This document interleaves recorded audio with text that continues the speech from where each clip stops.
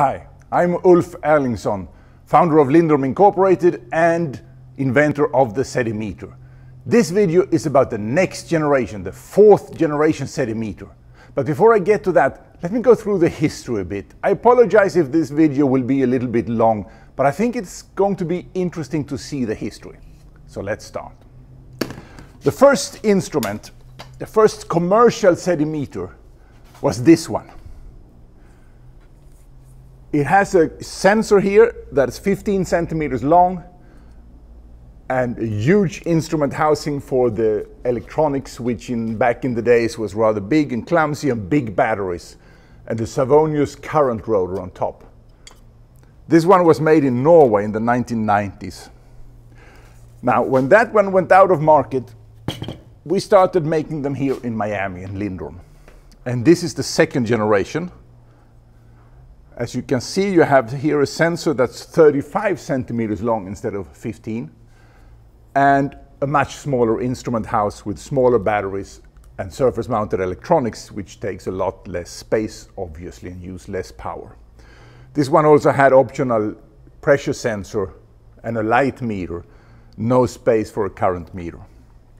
Now, when that one became replaced, the next generation was this, the third generation. This one is all mounted inside a 15 millimeter outside diameter tube. Very thin walls, 1 millimeter. So in order to get the necessary strength, the printed circuit board is instead thicker. It's 1/8 of an inch thick instead of the standard 1/16. So the strength here is almost entirely comes from the printed circuit board itself and not the tube. This one, like the others, are mounted inside a holder tube. So the user screws down a 20 millimeter diameter holder tube in the seafloor and then puts the instrument down into it. Obviously, since this one doesn't have an instrument house up here, you could actually screw it down together. Even though it's possible now to screw it down without the holder tube has its advantages, because when you leave that in space, you can go out, retrieve the instrument to charge the battery, get the data out, and put the new one in at the same time as you retrieve the old one. So the holder tube that's mounted with the screw in the bottom is still very useful. But there are also other ways to mount the instrument, and many users have applications where they cannot dive, either for regulatory reasons or for environmental reasons, that it's simply not safe to dive in that space. Could be too strong current or contaminated waters. So in that case, they've been mounting this instrument on a tripod or some other structure which is lowered from the surface. The problem is when you do that, you don't know how this will end up standing on the bottom. Maybe it falls over. How do you interpret the results? That's the reason in the next one, the fourth generation, we've added a sensor for measuring the inclination, the tilt. I'll get back to that. So apart from this version, we also have still the version with the mechanical cleaner, which has a reel here in the top and a shuttle that goes up and down and cleans it. Otherwise, it's the same. It has the connector in the bottom instead of in the top, which makes it harder to connect it for real-time measurement. This one with the connector in the top, you can simply connect a cable up to a buoy or away on the seafloor to get the data out in real time or download it from time to time. The previous versions did not have any integral connectors. So SM3, the third generation, was the first to have as a standard rechargeable batteries and a connector and no way to open it. Now, we made an experiment 2017, May to June. We put out some instruments. These were two of them in Biscayne Bay, 1 meter depth, 8 weeks exactly during the worst growing season of Miami in a lagoon. That Biscayne Bay is like a lagoon with high nutrient contents. And rather poor visibility, about 8 inches of visibility. So this was the holder tube that this instrument was sitting in, and the cleaner was not in operation because this was the reference. And as you can see, we have a lot of growth of barnacles on this one. That's how it is for 8 weeks without any anti-fouling installed.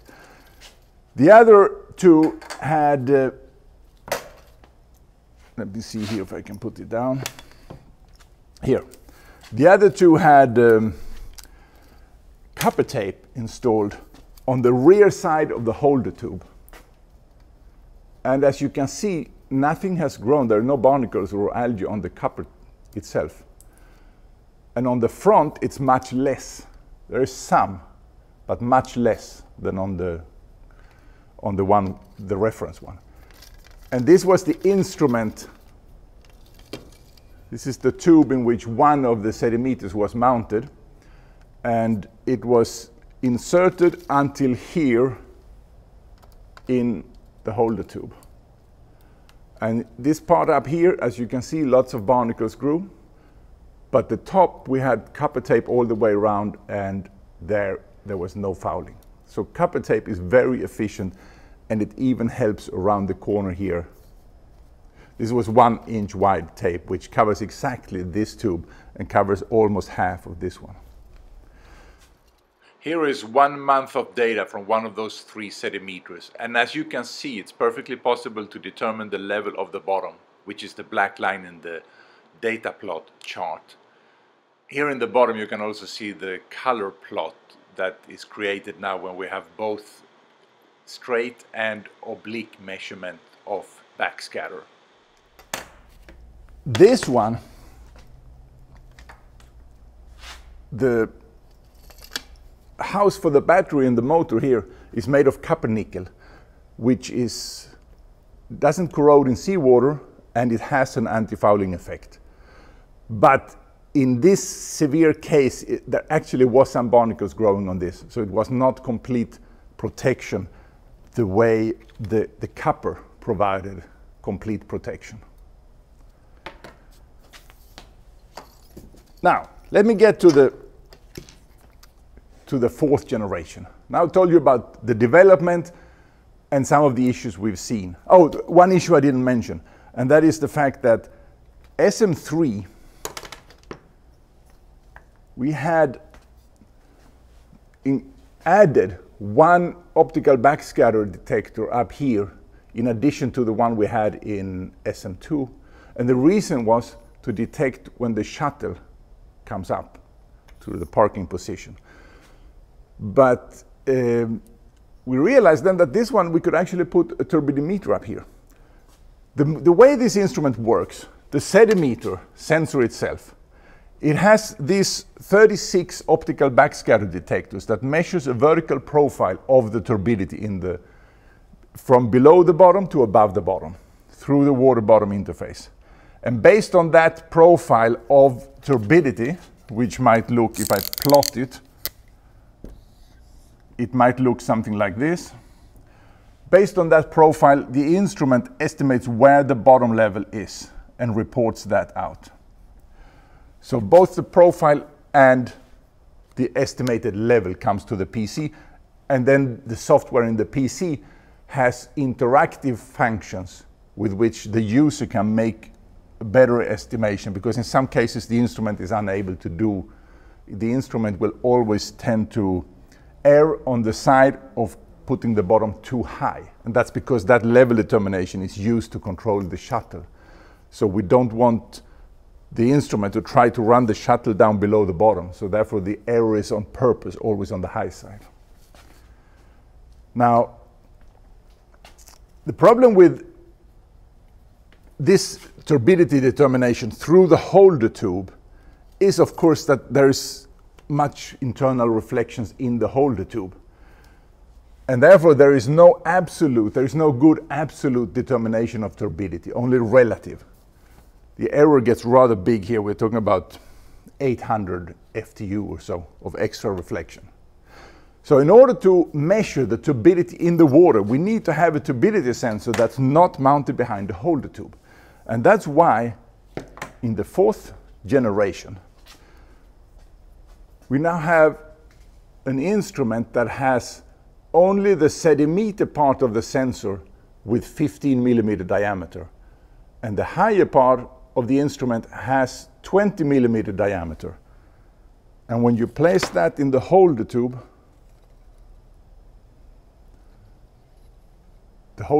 the instrument will be inserted until here. And this part up here will always have only one layer of plastic in front of the sensors. And then we've added here, a laser diode. Right up there is a laser that sends out infrared light. And here is a little barrier to block light from going the straight way back. And down here, the black dot there, the black square, is a photodetector for infrared light, near infrared light. So with that, we get 90-degree measurement of turbidity in near infrared, which is the ISO definition of the turbidimeter, ISO 2027, I think it is. But we've also added a white LED up there below the laser. And down here, that little thing that's shining a bit, that's a photodetector or photodiode for visible light with the same sensitivity curve as the human eye. So with that, we can measure the turbidity with the US method, the EPA method. And now I'm getting to some other point, which is anti-fouling.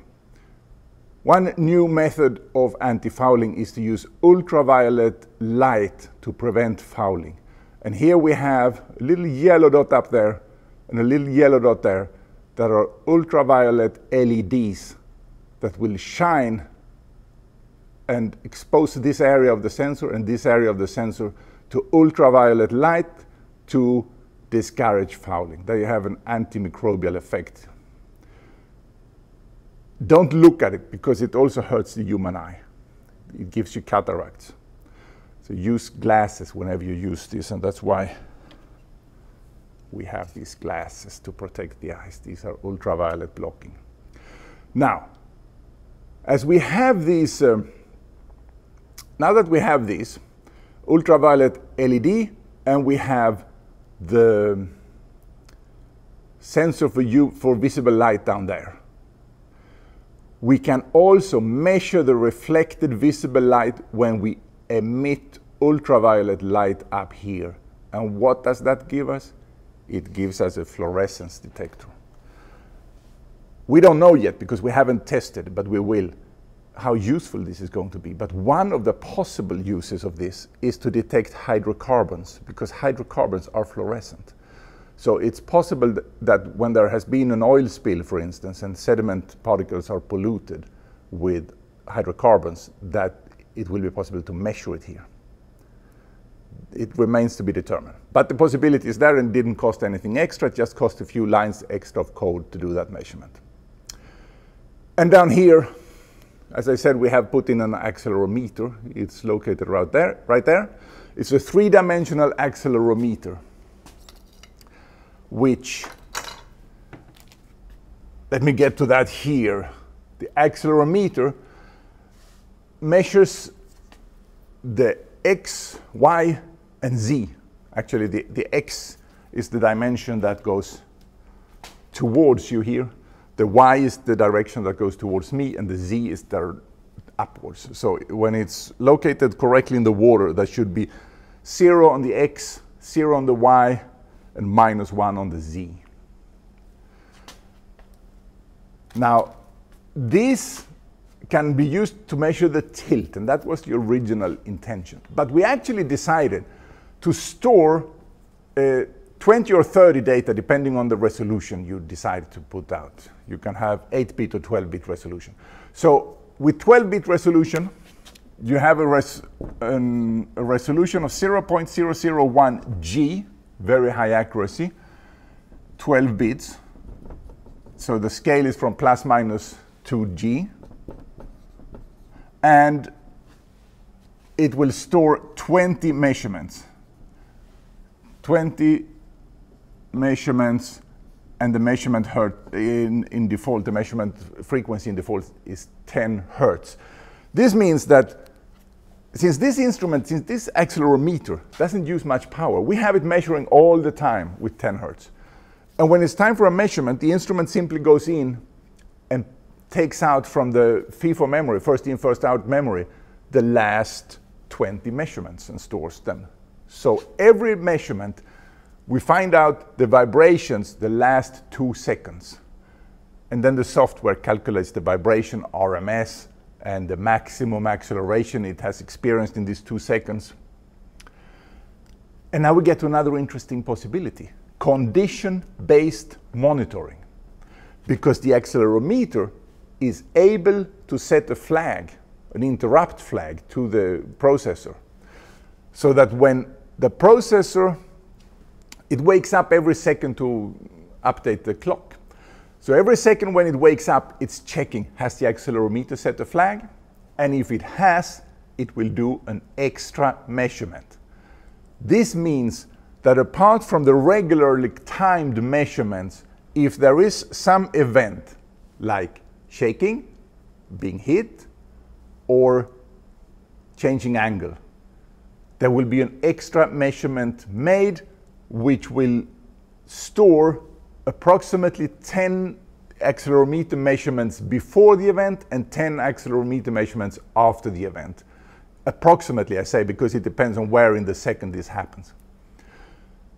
And also to prevent that extra, if it starts vibrating, let's say, because when there is a strong current, the vortices that are created behind a circular object in water can make it start vibrating slightly. So if it starts vibrating during a strong current, to prevent it from measuring every second, first of all, there is a hold off, so it will not measure until after 2 seconds. So you can never take repeat measurements of the same data.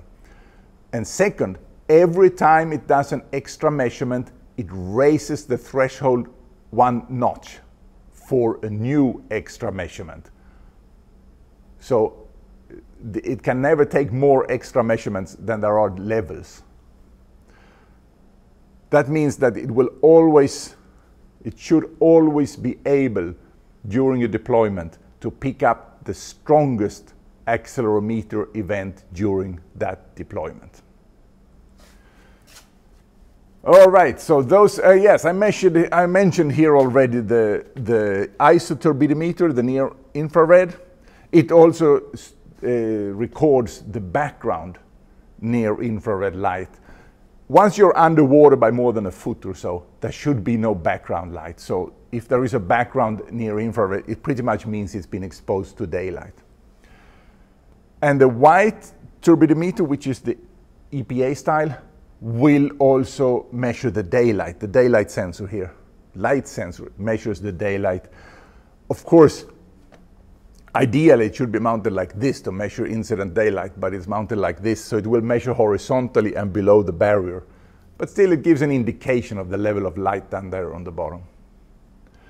And it, as I said, it measures the fluorescence. We send out ultraviolet light with a frequency of approximately 367 nanometer.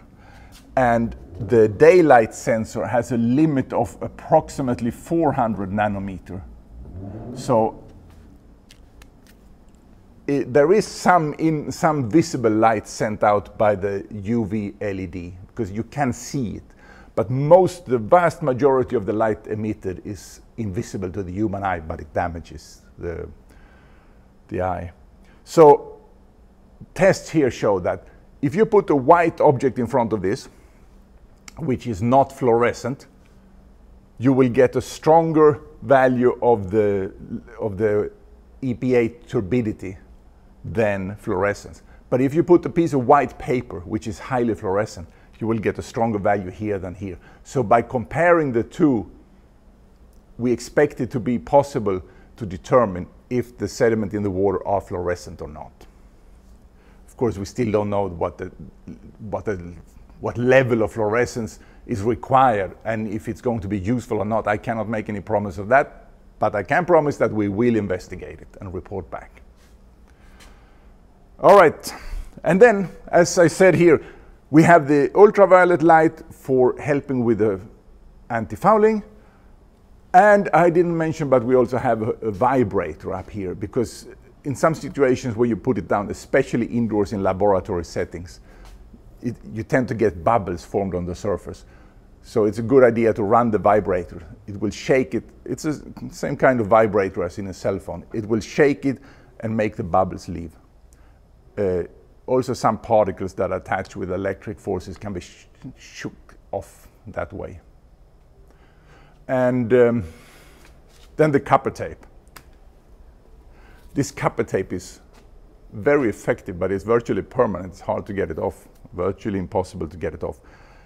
And the idea is to apply copper tape on the rear side of the holder tube. And then, of course, when you put it down, you have to be careful. So you put it in such a way that the sensors are pointing forward and you don't cover the sensors with the copper tape.